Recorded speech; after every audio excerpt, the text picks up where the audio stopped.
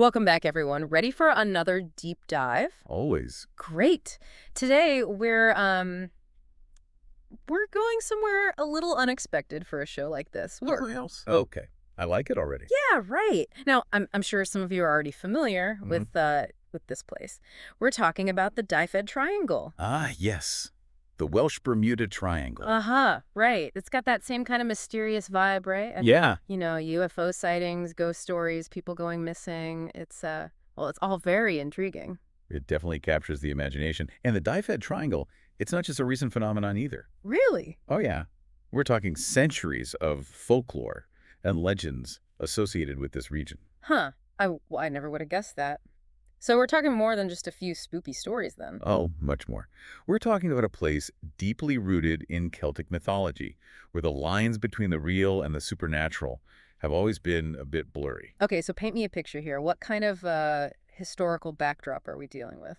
Imagine a land where ancient burial sites are scattered across the countryside, where the landscape is dotted with standing stones and remnants of ancient rituals. A place where the stories of fairies and magic weren't just stories, but a part of everyday life. Wow, okay, so you're saying this area has always been seen as a place where strange things happen? Absolutely. Yeah. It's almost as if the land itself is steeped in a kind of otherworldly energy. Okay, I'm definitely getting that vibe now. But let's get to the good stuff.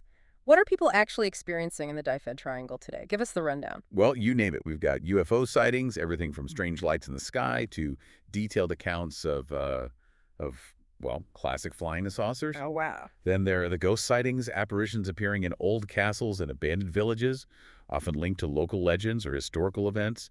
And then, perhaps the most unsettling, the disappearances. Yeah, that's what always gets me, the idea of someone just vanishing without a trace. It's pretty terrifying. Absolutely. And the Dyfed Triangle has had its fair share of those cases. Wow, okay. So it really is like a greatest hits of the paranormal all in one place. But is there anything that ties all these different phenomena together? That's the million-dollar question, isn't it? Is this just a random collection of strange events? Or is there something unique about the Dyfed Triangle itself that makes it a hotbed for the unexplained? All right, so let's dive into the theories. What are some of the leading explanations for all this weirdness?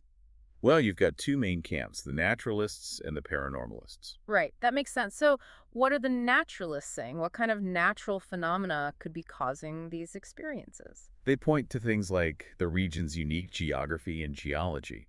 The Dyfed Triangle has this dramatic coastline, lots of hills and valleys, and there's some speculation that certain minerals in the ground could create electromagnetic anomalies. Okay, hold on. Electromagnetic anomalies. How could that explain ghosts or UFOs? Well, some research suggests that certain types of electromagnetic fields can affect human perception, even cause hallucinations or disorientation. Hmm.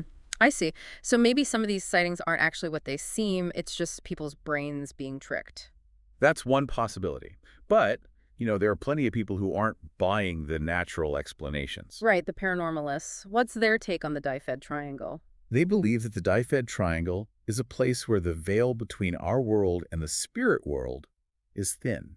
They point to the centuries of folklore and the ancient history of the region as evidence that this has always been a place where the boundaries of reality are a little blurred. Okay, so it's like the history of the region is almost feeding into these modern experiences. Exactly. And the presence of ancient burial sites, sacred grounds, and places associated with ancient rituals, it all adds to this idea that the Dyfed Triangle is a place with a powerful connection to the other side.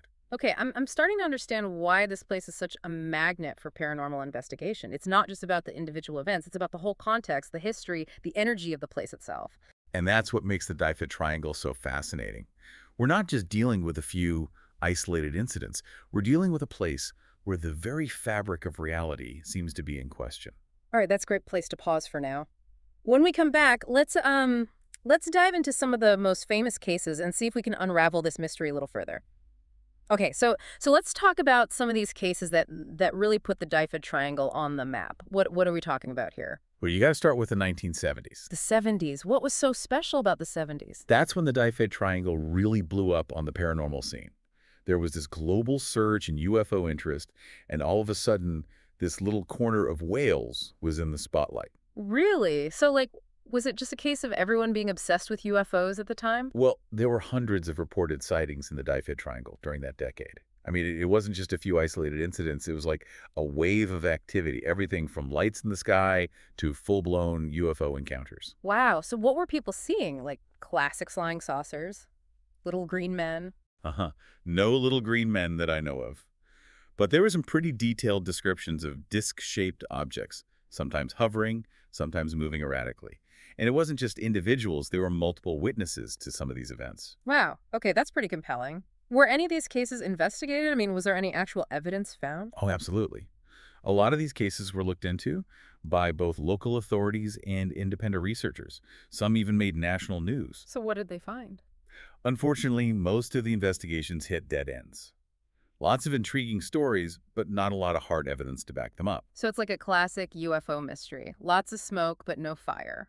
Pretty much. But the lack of concrete evidence didn't stop people from speculating. In fact, it probably just added to the mystery. Right, I mean, that's human nature, isn't it? The less we know, the more our imaginations run wild. But it wasn't just UFOs in the Dyfed Triangle, right? You mentioned disappearances too. Those always creep me out. Yeah, those are definitely the most unsettling cases. And the Dyfed Triangle has its fair share of unsolved missing person cases. Like what kind of cases are we talking about? Well, there's the one that always comes up, the disappearance of that little girl in Fishguard back in the 70s. Oh yeah, what happened? She was playing near her home one afternoon, and then poof, gone. Just Yeah. vanished into thin air. Wow. Did they ever find her? Nope. Massive searches, no trace, nothing. Man, that's heartbreaking. And I imagine those kinds of stories really fuel the theories about supernatural forces at work in the Dyfed Triangle. But you also mentioned ghost sightings. What about those? Are there any haunted hotspots in the area? Oh, the Dyfed Triangle is full of ghost stories. Practically every town and village has its own local legends and haunted locations, old castles, abandoned buildings, you name it. Like, give me an example. Well, there's this old manor house near Haverfordwest that's supposed to be haunted by the ghost of a former owner. She met a pretty gruesome end, apparently, and people say they've seen her wandering the halls at night, all dressed in white. Classic ghost story stuff. Ooh, spooky. Do people think her ghost is connected to the other weird stuff happening in the Dyfed Triangle? That's the question, isn't it? Are these ghost stories just that, stories? Or are they somehow connected to the UFO sightings and the disappearances? Is there something about the Dyfed Triangle that attracts or creates these paranormal phenomena? So it's like the history of the place is literally haunting it. Maybe. Think about all the layers of history in the Dyfed Triangle. Battles, shipwrecks, ancient rituals, all sorts of things that could leave behind some kind of energy or imprint on the land. That's a pretty wild thought, but how do we go about investigating something like that? I mean, how do you study a ghost? And that's a great question. It brings us to the heart of the matter. The attempts to understand the Dyfed Triangle from a scientific perspective. What happens when researchers try to apply their methods to the paranormal? Okay, so we've got all these amazing stories and these compelling theories, but has anyone actually been able to figure out what's going on in the Dyfed Triangle? Well, that's where it gets tricky. Trying to study the paranormal with traditional scientific methods is, well, it's a challenge. Yeah, I can imagine. It's not like you can put a ghost in a test tube. Right. It's hard to control for variables, to replicate events, or even just to agree on what counts as evidence when you're dealing with the paranormal. So what have scientists and researchers been able to find out about the Dyfed Triangle? There have been some studies, mostly focusing on the region's geology and electromagnetic properties. Some researchers have looked into whether certain rock formations or underground water systems could create those electromagnetic anomalies we talked about. What did they find? The results have been mostly inconclusive. There's just not enough data to say for sure whether these natural factors are playing a role in the paranormal reports. So it's still a big mystery then. Pretty much. But that doesn't mean people aren't trying to solve it. Aside from the scientists, there are lots of paranormal investigators who are really passionate about getting to the bottom of things in the Dyfed Triangle.